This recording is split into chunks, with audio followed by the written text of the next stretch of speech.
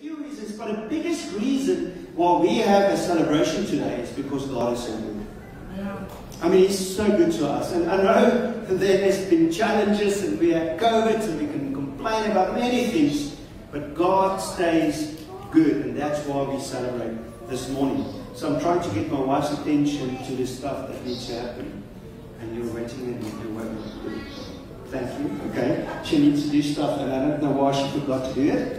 But she's like putting on lipstick and getting all those things ready. You know, like a woman should. They always look beautiful. You look beautiful without the lipstick, okay? Anyway, so and then we are celebrating so many things. So many things we can celebrate this today of the past year. It's almost 1 year since we arrived. Almost 1 year. And if I think back on when we arrived, we had a barbecue and it was nice summer. I didn't know the winter would be that cold. It wasn't that bad. I mean, -40 is just totally different. So, and we had a great first year. So many things happened. We celebrate how God added to this church, where we started, where we are currently at, and just saw how God increased that. We saw how God. Sorry, this one. Can I just have a conference with that?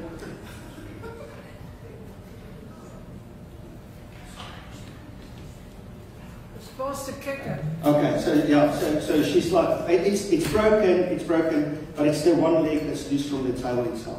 Anyway, so and when we saw how God increased it from the kids. I mean, I remember when we started out with the children, we were about 8 or 7, and we on average about 20 kids here on a Sunday, which is just amazing. That's why we had to get the airplane. It's not a trailer anymore, guys. It's not an Echo trailer. It says that, but don't believe the lie that stays on the trailer. It's an airplane, okay? And we celebrate that airplane, and we celebrate seeing what God has done in the past few months.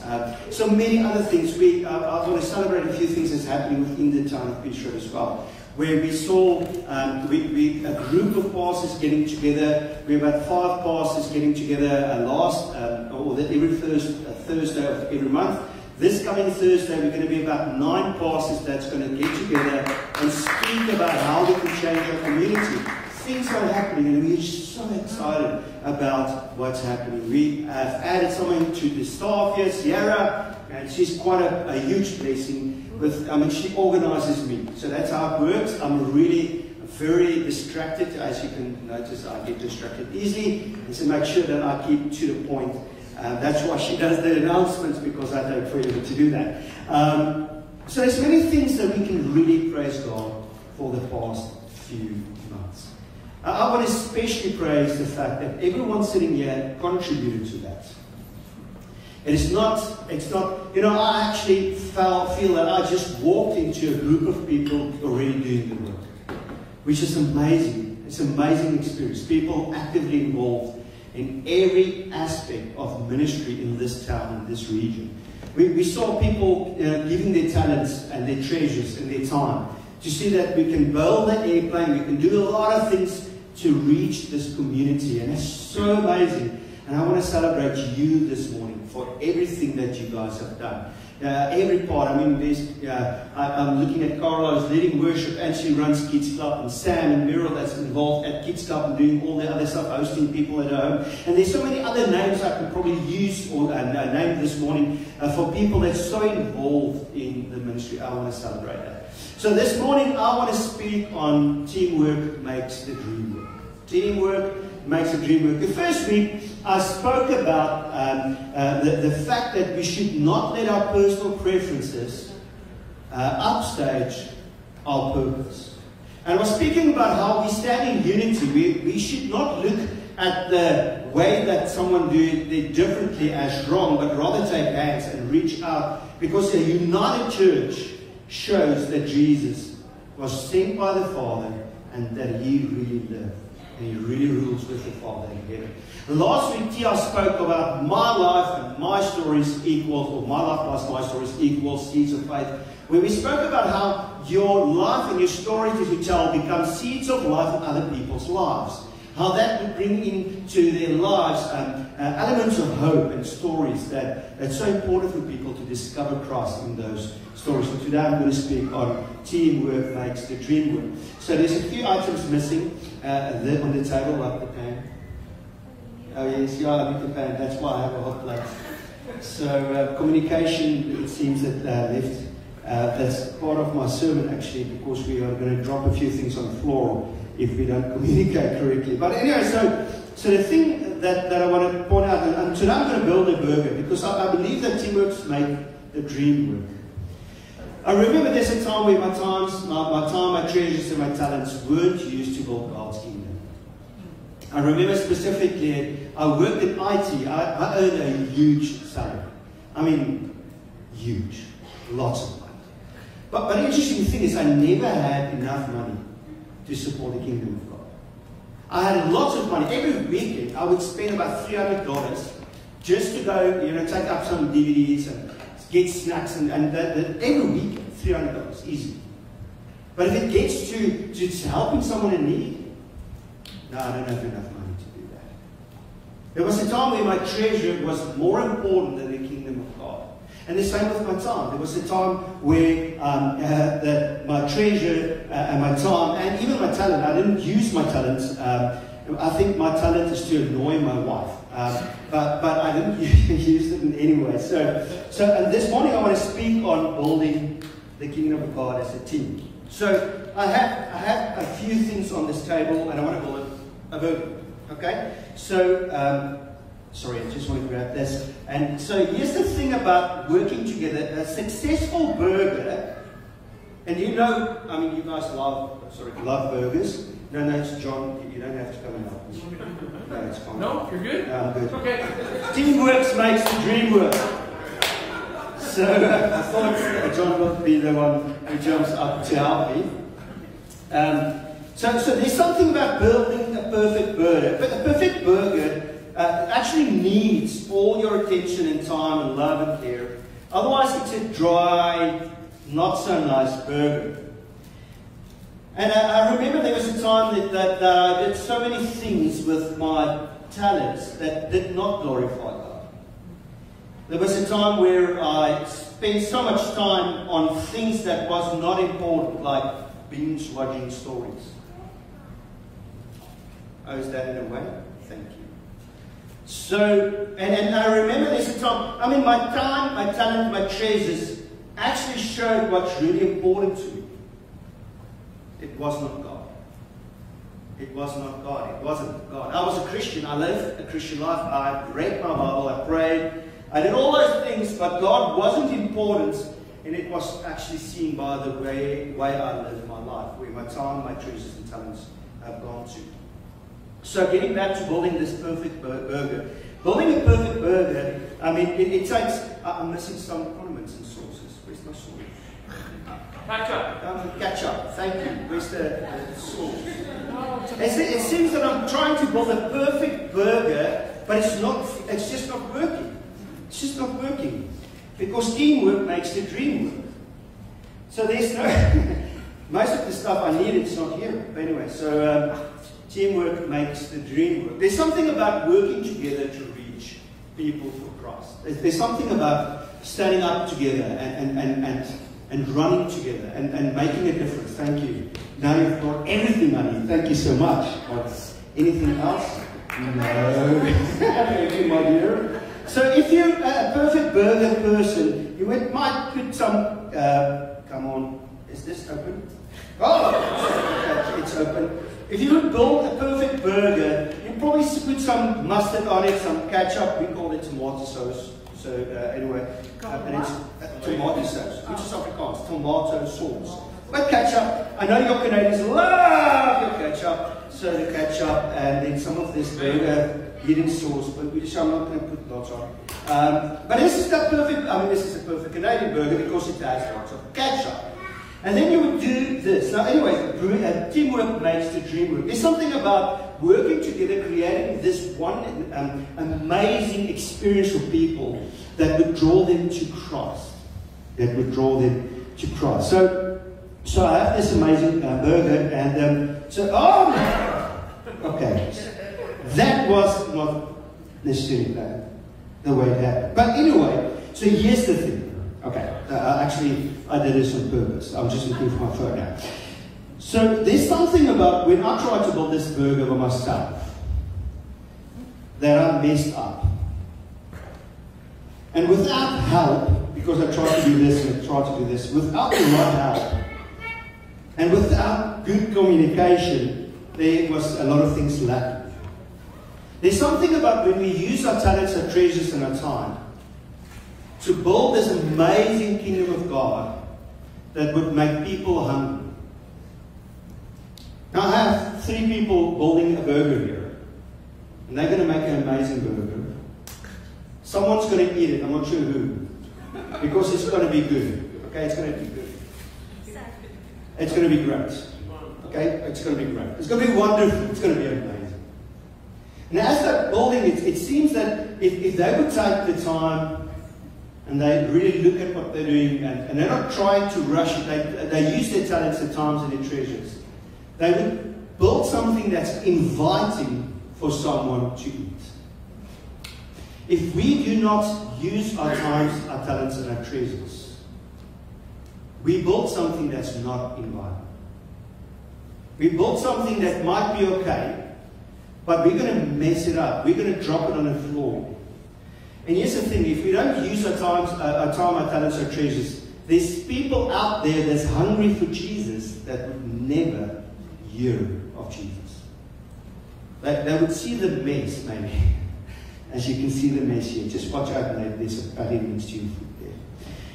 You would see the mess, but you would never see Jesus presented to people in such a way that makes them hungry. Thank you, guys. There's the perfect burger. Just show them, that's it. Just top it off there with something.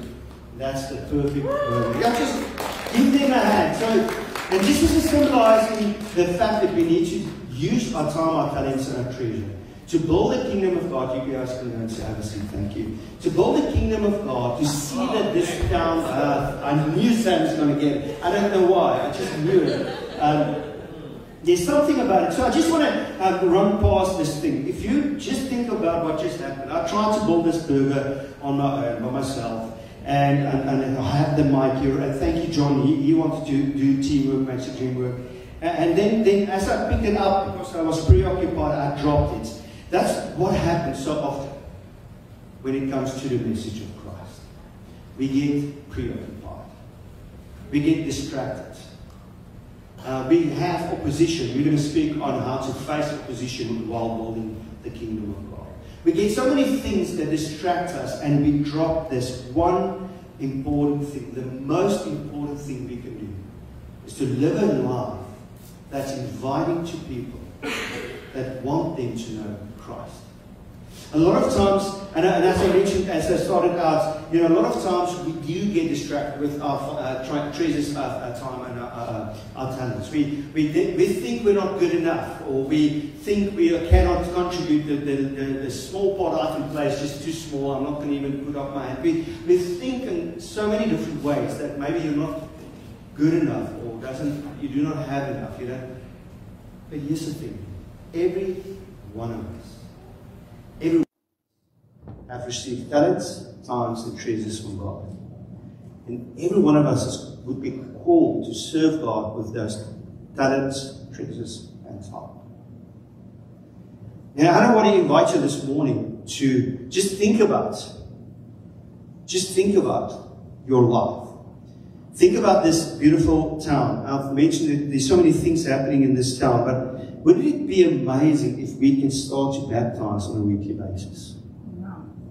Now, if I'm the only one that's going to build that burger, there you go. It's going to be a mess. But if everyone said, let's build this together, and we get people connected, we start this whole idea of helping people to discover Jesus through our lives, through our stories. And we're not going to look at our preferences on how we think stuff should happen and work, especially if it comes around in reaching to people. We can live with a life of purpose. And we can achieve so much more because the teamwork makes the dream work. What's a dream? What's a dream we have?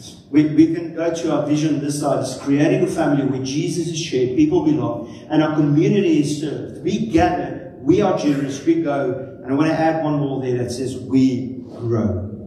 What's our mission? What's our purpose? We are a family on a mission, reaching the lost at any cost. We bring healing to the brokenhearted. We serve our community. Somebody just mentioned to me yesterday that she's seen so many broken people. So many broken people. We are here to help those. People that struggle with their marriage and all those type of challenges that we have in life. We are here for them.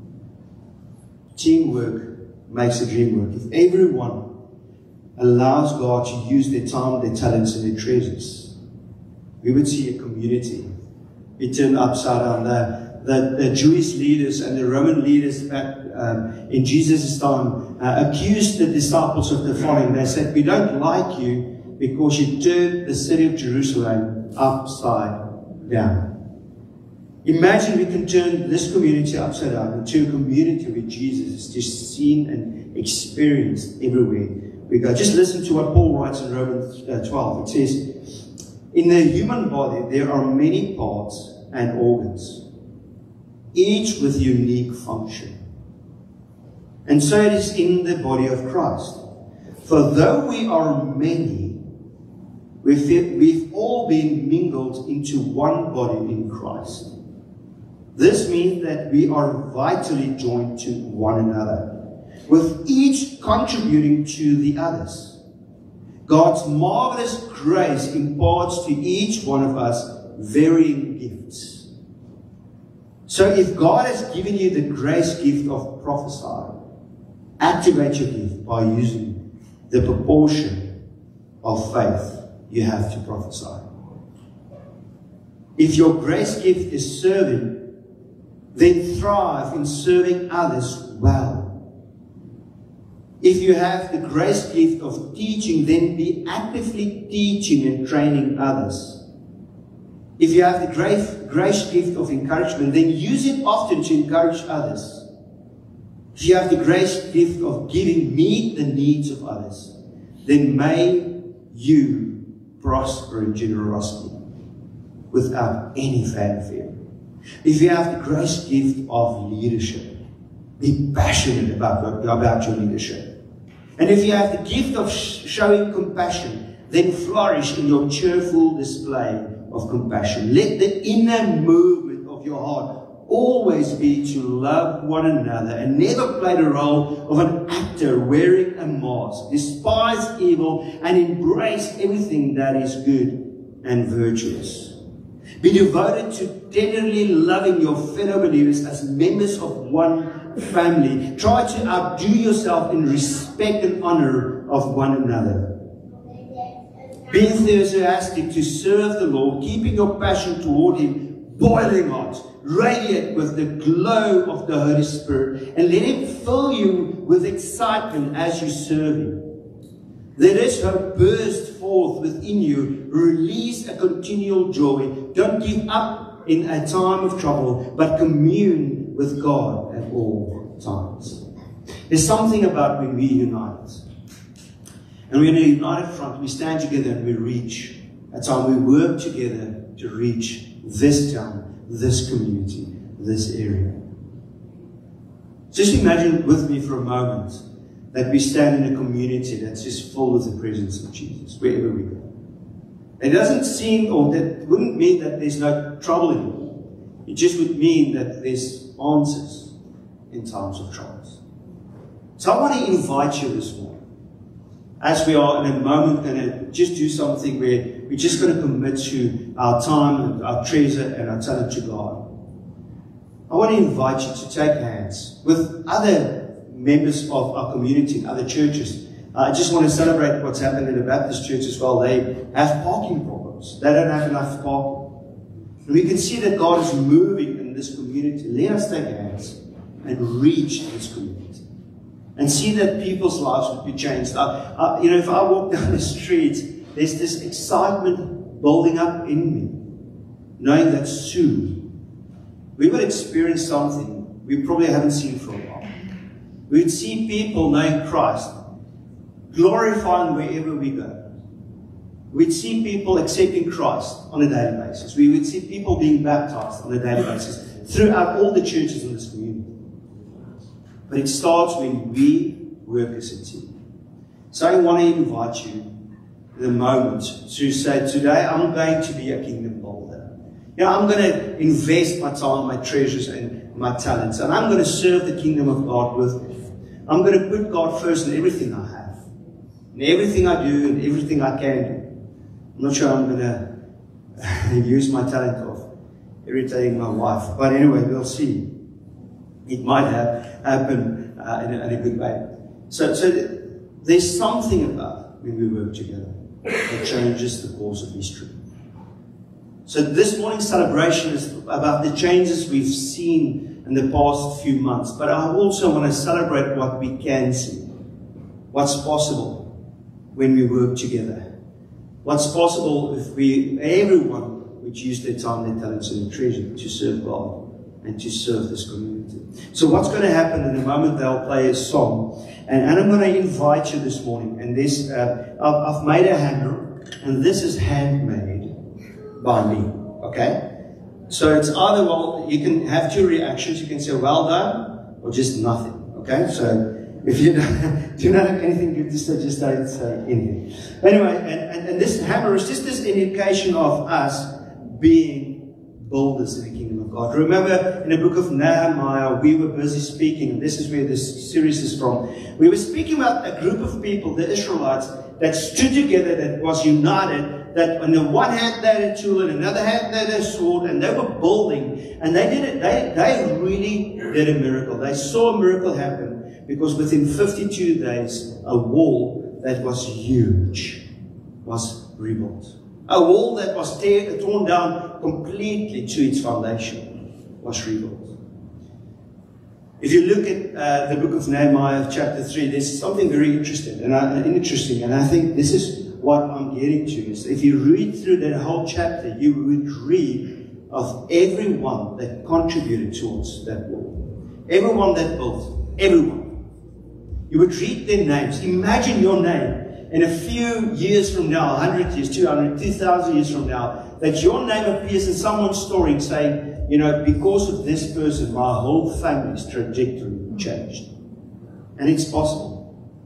Can I just end up with this one story? So my trajectory of my life was, I think by now would have been in jail. Serving quite a long sentence. Because the things I used to do, and I started to do, were getting to a place where I totally lost control. So this trajectory of life that I had was a life of crime, of drug use, and all those things. And one person, just one person, and that was Tia's brother, came into my life, and man, I bullied him. He was in the same school, and I a few times slapped him in the process of him trying to reach me. But he persisted. He persisted. And in a moment where I accepted Christ, he was instrumental in changing the trajectory of my life. Imagine if your story can be something like that. You intervening in someone's life through love, acceptance, whatever it's needed to be done. And in that moment, you were building the kingdom. He was building the kingdom of God. And then Tia came into my life, which is one of the best influences that ever came into my life in understanding how God works. So she was building the kingdom of God through investing in my life. Her brother Johan was building in the kingdom of God. And every time I think about my salvation, my life, my kids would know that, everyone, you would know that his story is written in the book of time. Because he took it seriously to build the kingdom of God through his life and his stories. And those were the seeds of faith in my life. I want to invite you this morning to say you're going to do the same. You probably are doing it currently. So if you're doing it, well done. You probably feel that you need to do a bit more. Great. Maybe you have not done anything recently that built into the kingdom of God. Today is such a good day to start.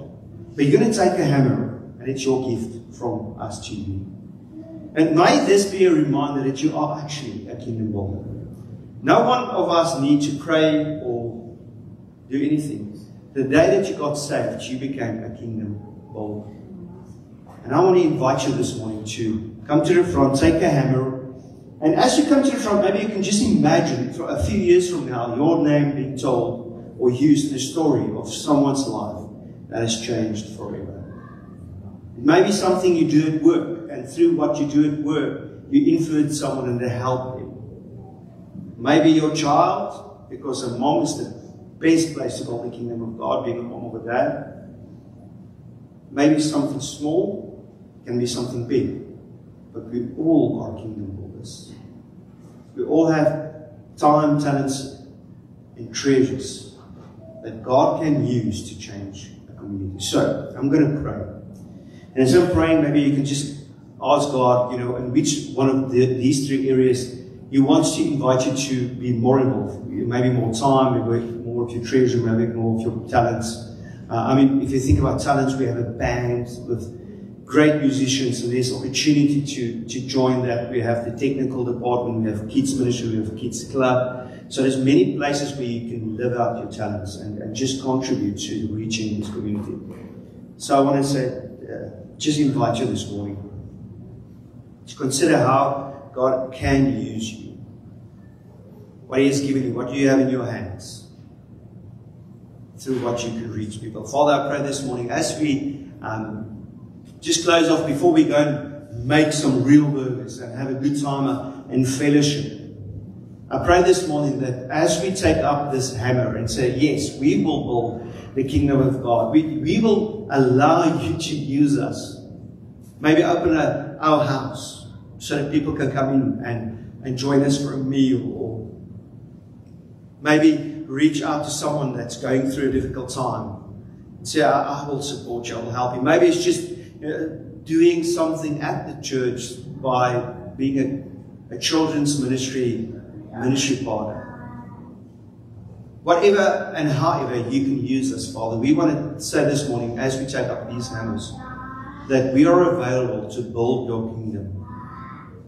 We want to echo your prophet saying, here I am, Lord, send me, use me. And thank you that you've used someone to invest in our lives. And their names we can recall this moment saying, if it wasn't for this person, if it wasn't for that person, Father, thank you that we have the opportunity to be that name on people's lips, saying, if it wasn't for this person, I would not ever have known God. Thank you for that in Jesus' name. Amen. Amen. We're going to play a song, and I want to invite you to come to the front and to grab one hammer. So if you're married, it's one hammer per couple. But if you're children in the house, it's not to be used for anything else, but building the kingdom of God. Okay, just making sure. Okay, I'm not. Okay, the disclaimer is it's not to be used for anything else but building the kingdom of God. But grab one. If you're a family and you're not kids living, a student, you're welcome to take one as well. But husband and wife, one each, please. Not one each, one per couple, and everyone else can grab one as well. Come and grab your hammer. And now I really want to invite you to take a moment and say, here I am, Lord, send